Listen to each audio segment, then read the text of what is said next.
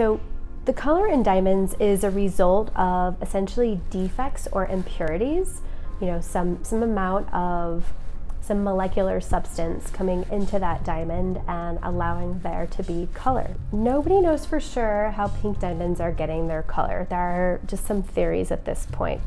And scientists are still actively trying to figure it out. But the two most popular are that the pink is caused when the diamond is subjected to enormous amounts of pressure during its formation, but it's even more pressure than what is seen in the white diamond. So it's so much pressure that it goes beyond that white spectrum into a pink spectrum. Another theory is being tested on pink diamonds that originated specifically in the Argyle mine in Western Australia. This theory says that a seismic shock propelled colorless diamonds to the surface and altered their molecular structure, causing them to appear pink.